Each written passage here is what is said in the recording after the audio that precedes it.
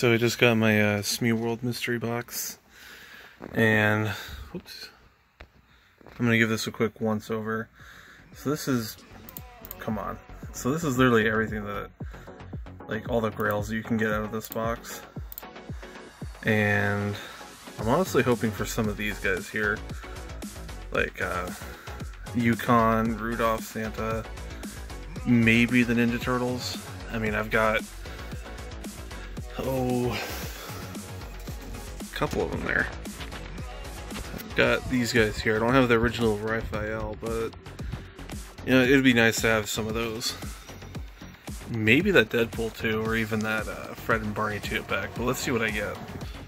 To be fair, I don't typically order from Smeye World, so I don't know if there's really a way to tell if I get a grail. But when I was looking up the website,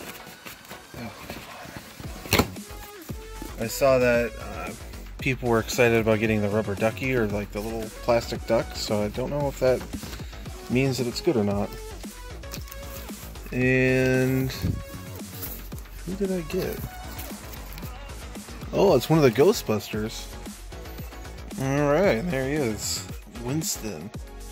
I was honestly thinking about collecting some of the newer Ghostbusters, since I do have this guy. Since I've got Domo's Slimer, I was going to put them next to each other, but Domo's box is a little beat up. Which is, I mean, part of the reason why I picked it up was because it was so cheap.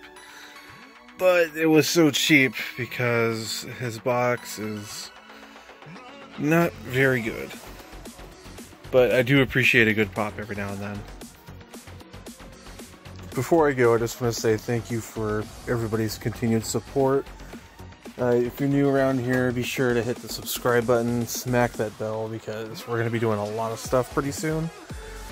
And one of those videos is going to be an Etika tribute, which, just even saying that, just, goddamn, it's hard to believe that he's no longer with us. But rest assured, me and some of the boys around here are going to be doing what I want to call a tribute. It's not nearly as good as some of the other people.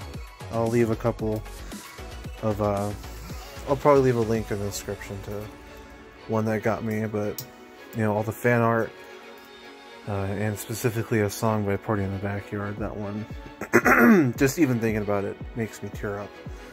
But rest assured that is coming out pretty soon, and hopefully wherever Etika is at now, he knows that we miss him.